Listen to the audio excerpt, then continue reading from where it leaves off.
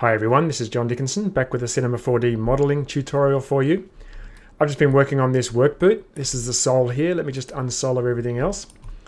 And it's looking pretty good. I'm still yet to finalize the sculpting of the laces to make sure there's no intersections there. But I'm getting close to finishing it. And I decided to go in and just jump off of the laces and just work on the sole a little bit more.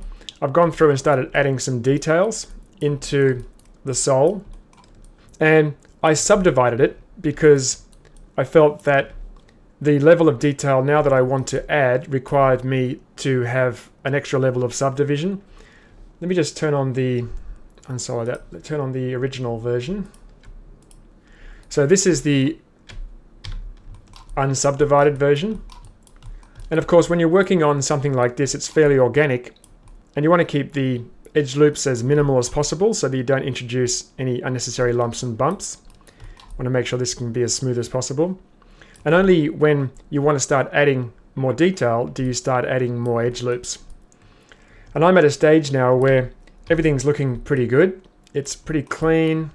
I've been able to go in and add as much detail as I can at this subdivision level. It's all looking really nice. There's no lumps and bumps. And I'm ready now to go in and subdivide it and start adding in that extra level of detail. I've got a reference image here.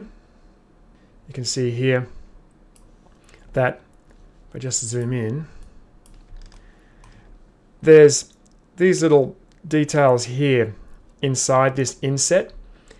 And I tried to add these at the original subdivision level, but of course, in order to get these nice and sharp and tight, that required me to add more edge loops, and all of those extra edge loops were introducing lumps and bumps into my nice smooth curvature. So it's important to understand at what stage you need to add more edge loops in order to add more detail. You don't start out with the final amount of edge loops. You build it in as you go when you want to start adding more detail. I hope that makes sense. So what I've done is I've added in as much detail as I can, and I was ready to subdivide, so I went in and subdivided. Let me just unsolder that again. Bring this guy back.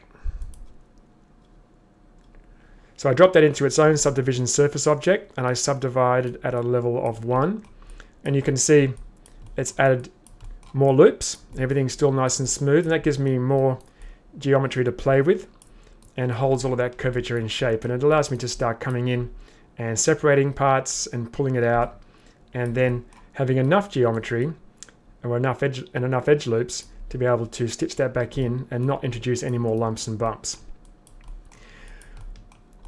And when I did that, I realized that I hadn't actually put in these insets into the toe. Now I could have done these at the previous subdivision level. That's these insets here.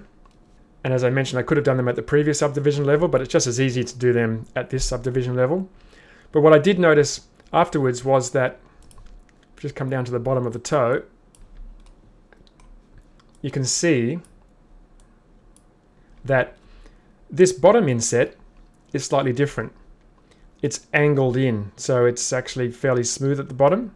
I mean, it's angled in, and having that extra geometry actually introduces some complications in being able to do this cleanly. And that's why I decided to record this tutorial, because I was working on it, thinking about how I could possibly do it, and I worked out a way of doing that. And this would have been the same actually at the previous subdivision level. I would have used the same technique. So let's take a look.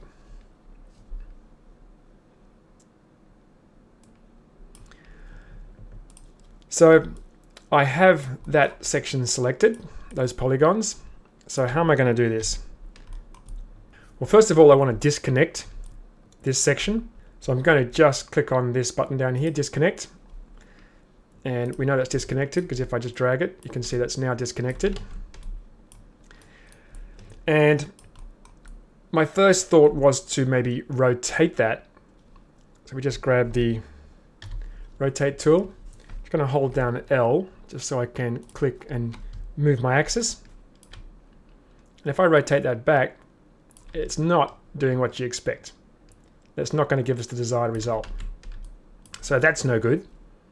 I'm going to move these back on their normals by pressing MZ. Just shift them back about the same distance as the top insets. Be about there. Looks about right. So now what I have to do is stitch these bottom polygons back together. But I just need this nice smooth transition from the bottom one through to the top one. And you can see I've got curvature in here as well. So I could very easily mess this up. And of course, having that extra geometry in here just complicates the whole issue. So what I need to do is reduce this geometry and then reintroduce the geometry when I've done what I need to do. And I don't want to remove the vertical loops, but I can remove the horizontal loops and then reintroduce those afterwards. So I'm going to just double click just to select all of these and dissolve them. MN. And you can see that makes things a little more flexible, but I have lost that curvature. Never mind, I'm going to introduce that back in a moment. So what I can do now is double click that and use stitch and sew. And I've usually got it down here in my toolbar, but it's missing because I'm working at a smaller screen resolution. So Shift C, stitch and sew, that's MP, I should remember that. And just stitch this back to here.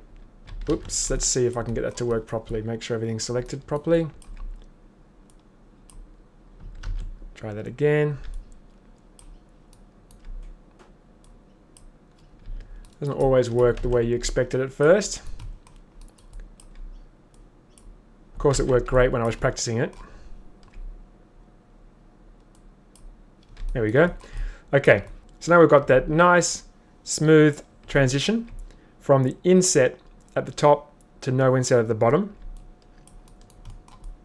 which is great. But we need to now reintroduce that curvature that we lost when we dissolved those horizontal loops. So I can do that by using the slide tool, MO, and make sure that preserve curvature is turned on. Control drag, and you can see that's adding back in the curvature. Just going to get those lined up as close as I can. And another one. So don't be afraid to remove geometry and then reintroduce geometry in order to be able to create the effect that you require. That's what I love about modeling, is working out a technique like this that works.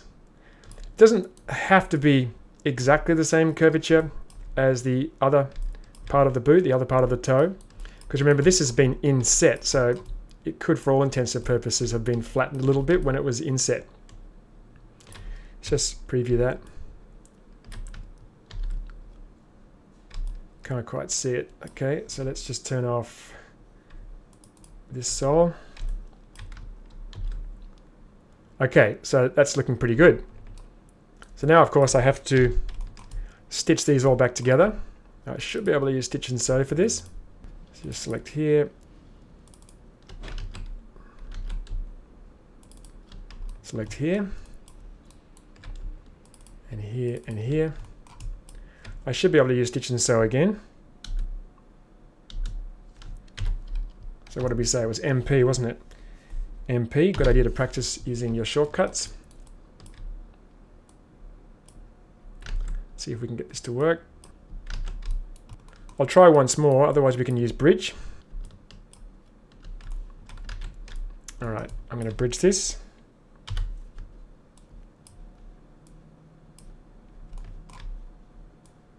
Just going to pause until I finish that. Okay, so I've bridged that now. Just do a little preview. Okay, looking good. Now, of course, doing that introduces a triangle. Let me just go to my settings here. Actually, it's Control D for project settings. Now I want to just change my view clipping from large to small. That way I can zoom in further. You can see I have a triangle here, and it probably isn't even a problem, But if you really, really wanted to get rid of it, you could just add a loop in here, KL. I want it to be hit here, like this. I want to change that to proportional, just like that. And of course that does make that a quad, just like that. MO, point mode. So that we have introduced the quad there, which is nice. And it does obviously sharpen that up a little bit. Depends how sharp you want it. I think on the actual boot, it is fairly sharp.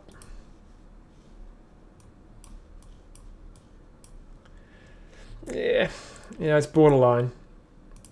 What I could also do is, I could shift this edge in a little bit, and that would soften that.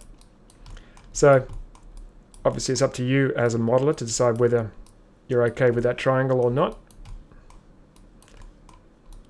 But that's one way to get rid of it.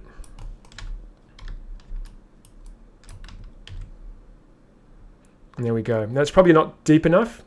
Well, if I wanted to make it deeper, then of course I'm going to have to go back and then push that in, because obviously if I grab that all now and just use normal move, then I'm going to introduce a inset down the bottom, which is exactly what I don't want. So I think it might be a case of actually just moving that edge. That should do it. Yeah, it's probably not quite deep enough. It's not too bad, but you get the idea. So hopefully that's been useful. For now, this is John Dickinson. I'll see you in another tutorial.